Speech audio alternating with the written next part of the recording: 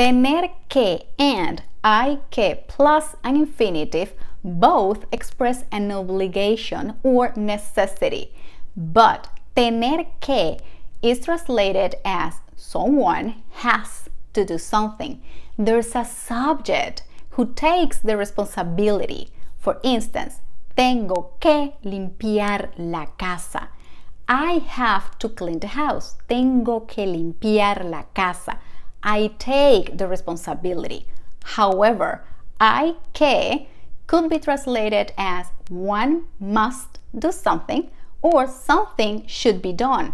There's no subject implied. Once again, hay que limpiar la casa.